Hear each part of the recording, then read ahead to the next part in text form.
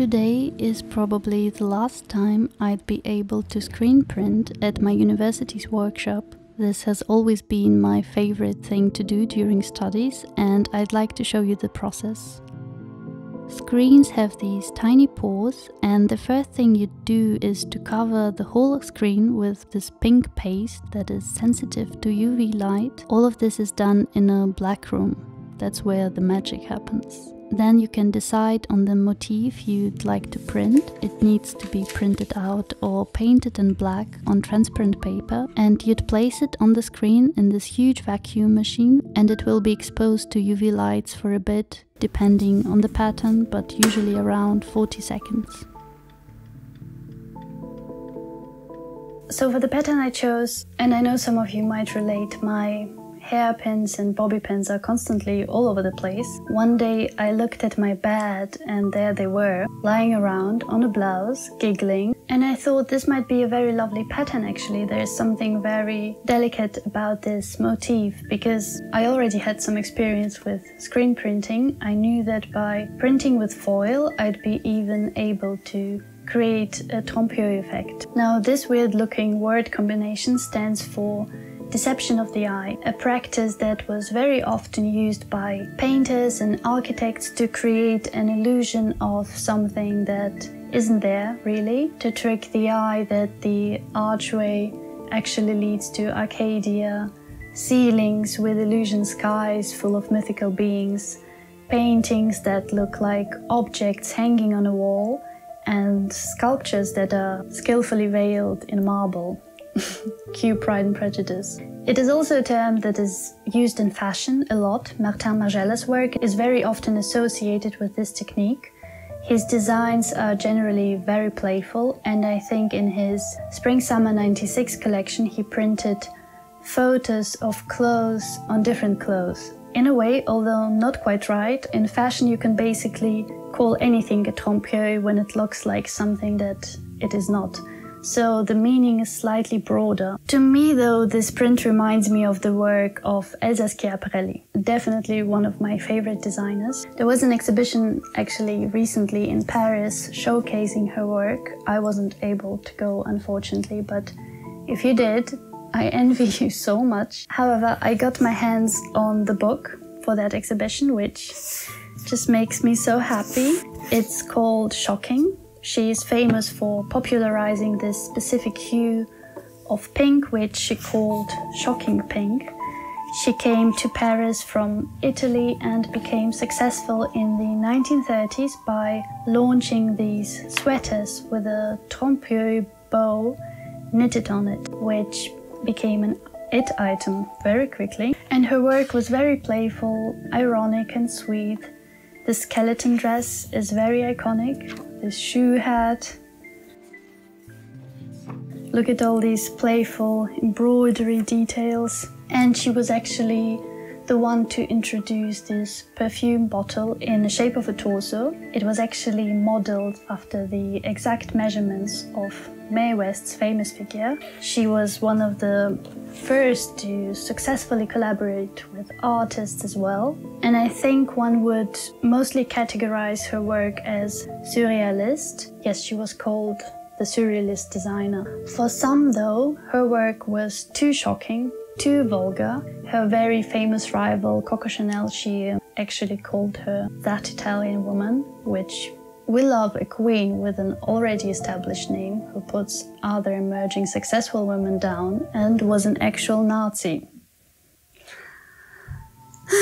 Anyway, the house of Schiaparelli was very successfully revived recently under the reigns of the American designer Daniel Roseberry. I think his designs are a bit more austere maybe, and I think he's mostly inspired by the golden embroidery and such, translating it into modern silhouettes, at least as far as I can tell from his recent collections. But to me, Schiaparelli was a genius designer, and I don't use this word lightly. She was a marketing genius, and I think people in fashion are still coming back to steal little tiny bits of her ideas, and I guess I'm one of those people because this print really reminds me of her. So once the lighting has done its magic, you can take your screen and you'd need to wash away all the parts that have been blocked by the lighting. You do that by using a high pressure cleaner, and now you can print your motif through those open pores of the screen. There are so many different options as to what you'll actually use to print. There are organic colors, colors that sit on top of the textile, colors that integrate into the material, glue and foam. Printing with foam is actually so much fun. I used to do that a lot for my projects. If you steam it or apply heat to it, it foams up and can create beautiful three-dimensional relief-like effects on the fabric. And my favorite part about it is on the reverse, it creates this almost embossed-like character, which I love. Anyway, I'm going to print with adhesive today. Now first you'd need to secure your fabric with some needles to the table. With a pattern that is supposed to be concentrated like mine, it would make much more sense to print directly onto finished pattern pieces. But I'm not just there yet, and you know, sometimes it is also nice to let the fabric decide what your garment is going to look like. Then you place your screen on top of it with some weights so it won't move. Add the printing paste of your choice and then press it into the fabric with a squeegee blade. And you need to go at least twice back and forth to coat the fibers from both sides.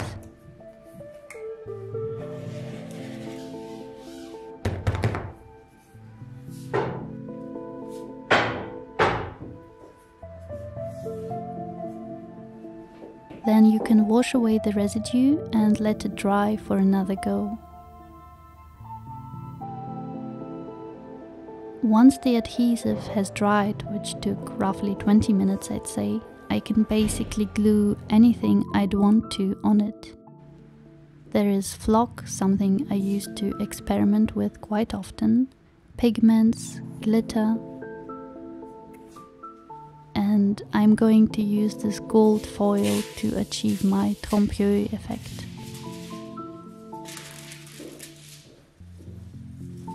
I am putting it into the ironing press for a few seconds with the foil on top of it.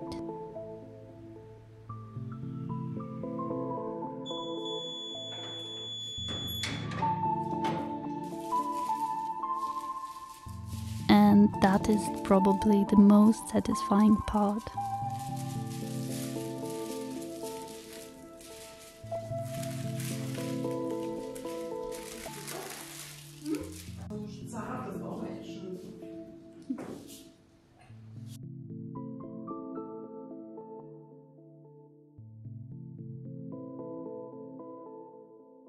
This is what my fabric looks like finished, but I also just barely scratched the surface of all the things one can do. And let me know if you have any ideas for what I can actually use this for. Have a lovely weekend. Bye!